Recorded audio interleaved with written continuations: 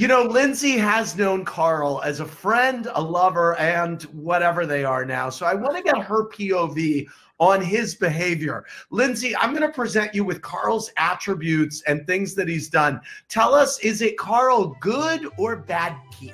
Okay? Oh, I love it. Good Okay. or bad key? Carl's third ball. I don't know if it's an actual third ball, so I think good key.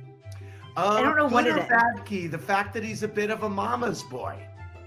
Good key. Okay. How about his penchant for getting fired?